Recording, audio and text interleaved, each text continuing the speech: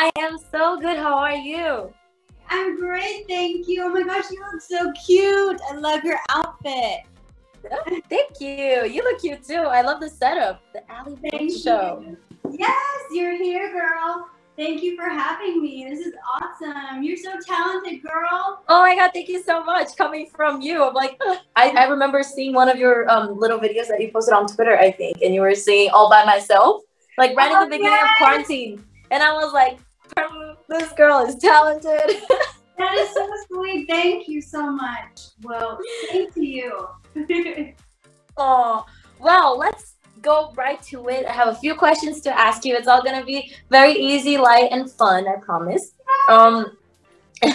But just like me, in the beginning of the pandemic, you were preparing a big tour, and you couldn't do it because of the pandemic. How did you deal with that? Oh my gosh, it was so hard, and I know you understand because you went through the same thing. It was, preparing for it and going out on my very first tour was amazing, but I had to shut down, and that was so devastating, because I dreamt of this my whole life. I worked so hard for it, and then that, happened. But getting into, coming home and quarantine and all that, it was so rough at first because, you're there and you're quiet, and our lives were used to being out on the go, go. All the time. Yes, and so it was hard adjusting, but at the same time, it was nice because I got time to myself. I got time with my kittens, my babies, who I love so much. And then, I really just made time for myself and got to dive deeper into my friendships and relationships. And, I was very blessed to have, for the most part, a positive experience, and my family is okay, which is the most important part. But, of course, up and down and just kind of feeling like everybody else. And what about you? Yeah, for me, it was pretty crazy too. It's the same thing. We're so used to being active all the time, doing so many things, and then suddenly we were just locked up. But I managed to create a lot too, and I saw that you did so much. There's a book, and there's music, and there's a podcast, and you were talking about the time that you got to spend with yourself and like really dive deeper into your friendships and even like self-awareness, and you can really see that in your new projects. How does it feel to show yourself more to the public in all of these projects that you released?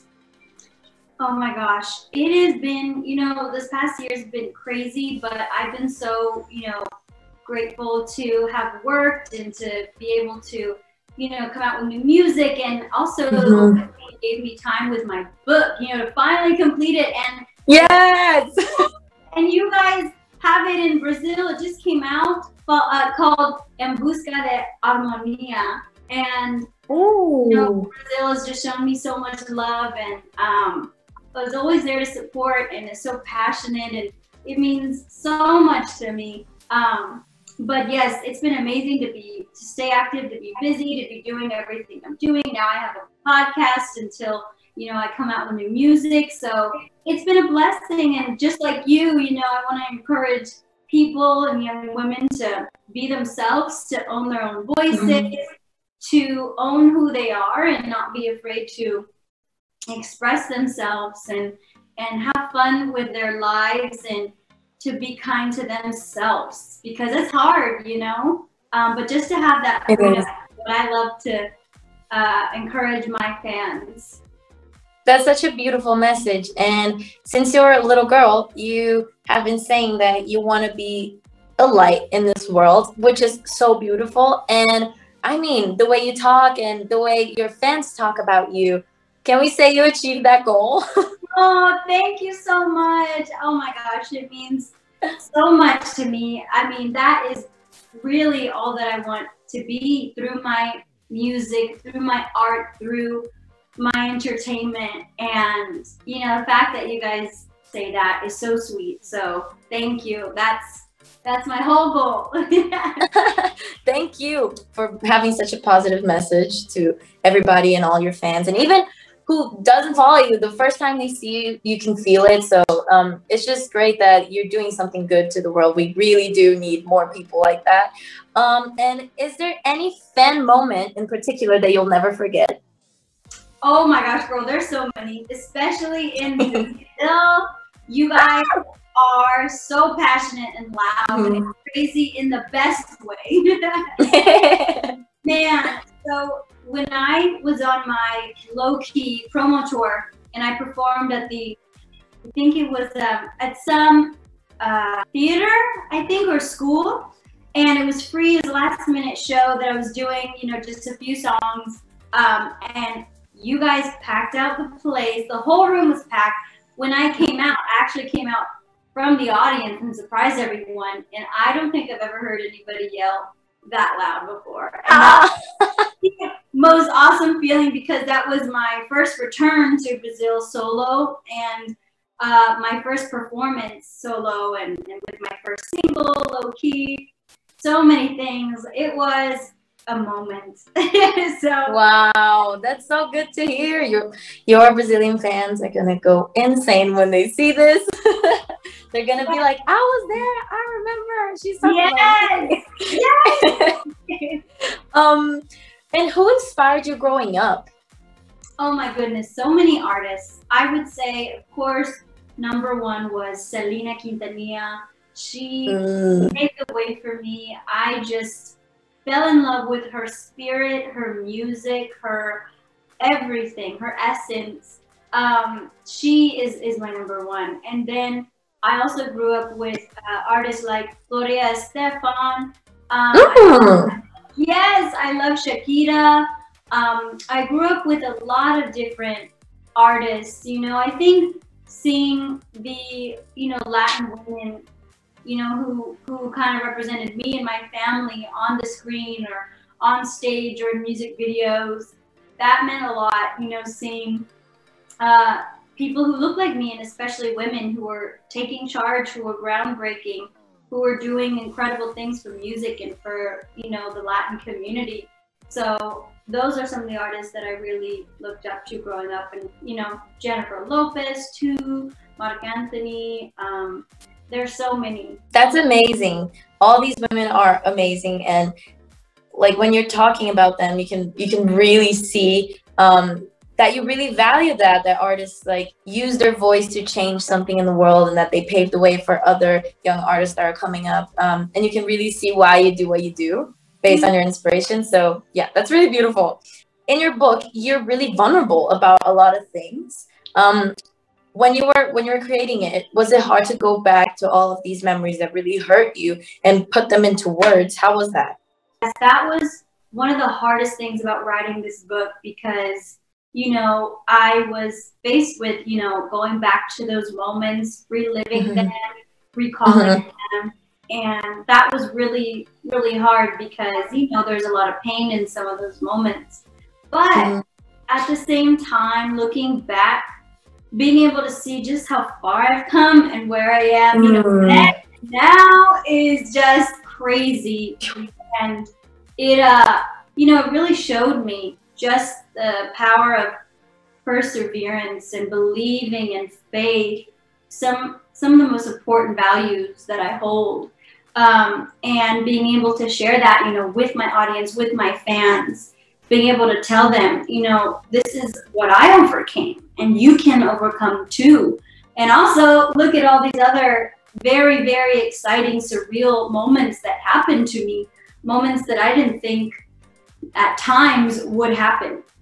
Is so cool, you know, and I really hope that through that, you know, another young girl can get inspired, or another boy will be able to say, you know what, if she overcame that, then I can overcome this, you know? It's so good that you choose to look at all of this with such a positive point of view. And now the next question is more like an advice to all of your fans, and even for me. When you were going through these hard times, what turned your pain into courage? Like, how was that? Number one, my faith. My faith in, in God and knowing that He has a plan for me. My family was there to encourage me as well and to say, you've got this, and one day things are going to change. And they were there to pray for me. And also a lot of my friends, or a few of my friends, I could lean on for encouragement as well in those dark moments. That is what helped me. And also realizing that, life does have its challenges. It has its hardships, and we can't control that. But we can control how we react to them. And it's not easy. There are, life can be difficult, where sometimes you just have to cry or you just have to feel your pain, But knowing that you can take a step each and every day to move forward, like just envisioning yourself in the future, envisioning yourself where you want to be or in a better situation or happier. That is what helped me, and knowing sometimes it's just a season. Wow, that is so beautiful. Oh my God. I'm thrilled right now. I'm so happy to be talking to you. And you were talking about your faith, and we saw that you put out a project called Worship Sundays. Yeah, I love that. And do you plan on someday just putting out music related to your faith? Oh yes. So Worship Sundays is like another really fun personal side project that it's really just a chance for me and whoever wants to join. Everyone is welcome to come and like worship and to receive light and to receive hope through these songs that I'm singing. And that's on my YouTube channel. The whole series will launch soon. I've been working on a bunch of other, things for it. So that's why it's kind of taken a minute. But I released one clip, and basically that's just something that shows my heart, that I just want people to be filled up and to receive that light, that, through the music. And also, doing my podcast. But in the meantime, I've been recording for the past few, months. And a lot of new music will be coming out soon. I know my fans are dying to know. And I can say that I know you guys are going to flip when you hear this new stuff. It'll be out like relatively soon. Okay, I love it. I'm super excited. No spoilers? Ooh, I can give you a little spoiler. Let's see. I think you'll have something really awesome to jam out to this summer. Oh my God, that's such a good spoiler. I'm gonna be so excited now. Just anxiety. Well, I'll have to tell you, I'll slide you a DM or something when it comes out. Yes, please. I will be dying to hear it. So you mentioned your podcast. Where did that idea come from? Well, it's funny because I had actually played with the idea of having a podcast 3 years ago, but it just didn't work out. I wasn't feeling it yet. I wasn't comfortable, and the timing wasn't right. So it was always there. But basically, one of my managers, Will, he was like, you would do a beautiful job of speaking and telling your story. And I think it would help a lot of people if you wanted to, if you felt ready for that. And I was kind of like, I'm not sure. I struggled being vulnerable. I wasn't ready. But then the timing was so perfect this past, few months. So we prepared, and I have an awesome team around me. And it has been amazing. Like the first episode that I had was a big one. I was very vulnerable about, my experience in Fifth Harmony and how it wasn't, what I thought it would be.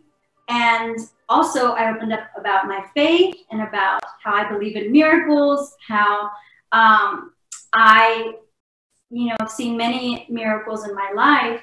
There's so much that I uncovered in the first episode, and I have been met with so much beautiful love and support. I was so nervous. I was like, oh my gosh, I'm revealing a lot. You know, this is big for me. This is nerve-wracking for me. But you know what? It was one of the most freeing things I've ever done. And the fact that people have loved it and have been touched by it and have been so supportive, it blew me away. So yes, basically that's how it came about. That's amazing. I've really got into podcasts lately, so I'm definitely gonna put your show on my list.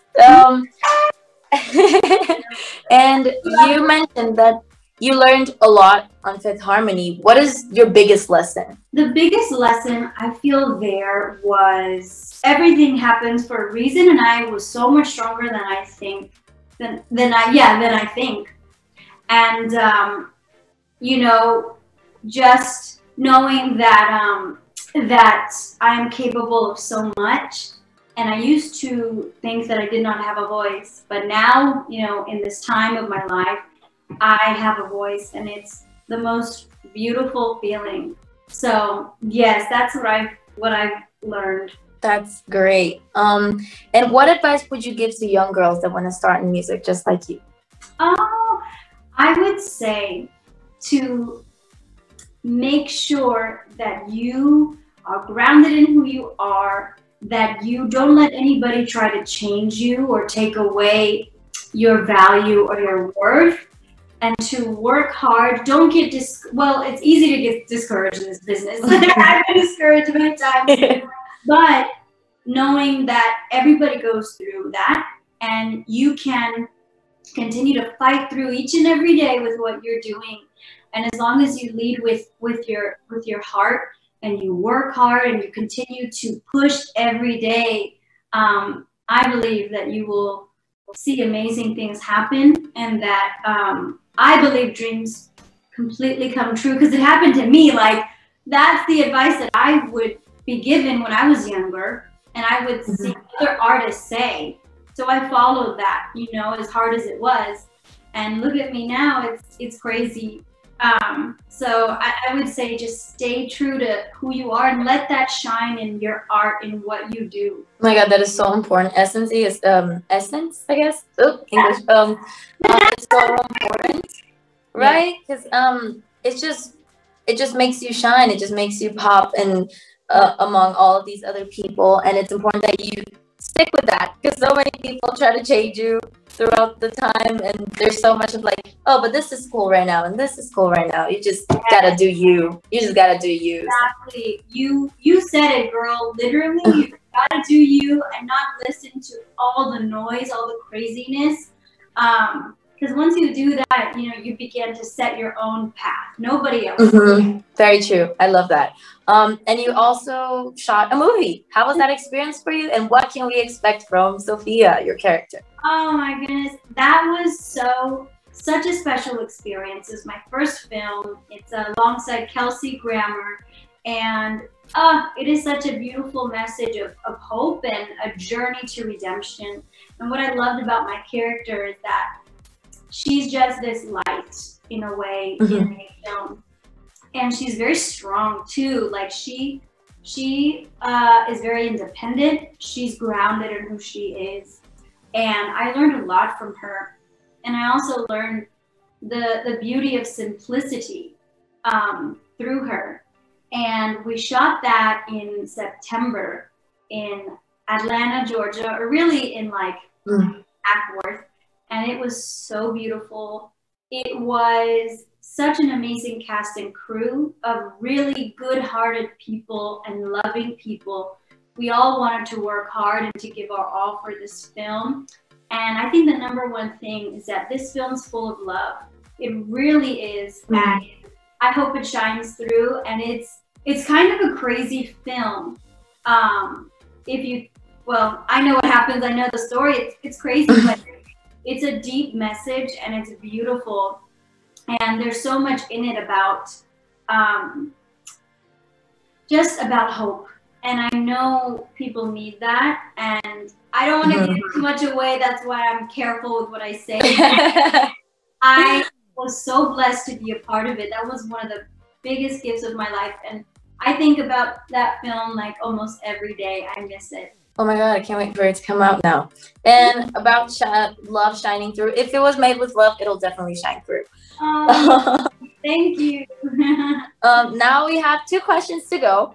I want to test your Portuguese a little bit. You have been to Brazil a few times. And there's so much here. And you mentioned that you love the fans, but what else do you love about Brazil? Oh my gosh, I love the brigadeiro, the pão de queijo, the casco. Oh my God, I don't need to touch your Portuguese. It's amazing. Yes, I mean, the food, obviously the people are number 1 for me. The fans are just absolutely incredible. There's so much to love about Brazil. And what I love is that you guys, you lead with your hearts and you will do anything for the people that you love, including me. And it is the cutest thing. And I don't take that for granted. I really do have such a special love for you guys. So thank you for always treating me with such love and grace. And you're always there to just pump me up and anything. So thank you. It's very true. We're very passionate people, and we love to hear that. We always hear that, and we don't really realize it when we're here. But then when I travel touring, then I can really see what it is, what the other artists are talking about. It's like when we love something, we do anything and everything for that. So yeah, I just love when people mention that because it's so true. And is there anything curious or different that happened to you when you were here in Brazil? Oh my gosh, yes. Many times I was like almost trampled at the airport. The fans got my backpack and like swung me around basically. Like, obviously I don't endorse that, but I know it comes from a place of love. You know, nobody's trying to hurt me. The fans have been very passionate about me. Oh, I'm sorry about the backpack. That's okay, girl. Hey, you know what? It was with love. So funnily enough, that's okay. I mean, please don't yank me again. But I love you, and I love all the hugs and the sweetness and all of it. I just am so in love with Brazil and the people, and the fact that you guys, value me that much means so much to me. So yeah, that was pretty awesome. Ali, it was so good talking to you one more time.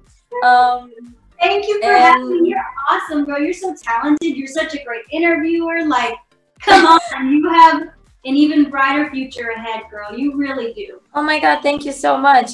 I've been watching you since like a long time ago, so hearing that from you means a lot, and I can't wait to see what you have planned for us, the movie and the music. I'm excited for summer already. Me too, girl. No, yeah, thank you so much. Beautiful. Have a good day. Thank you so much. Mwah. Mwah.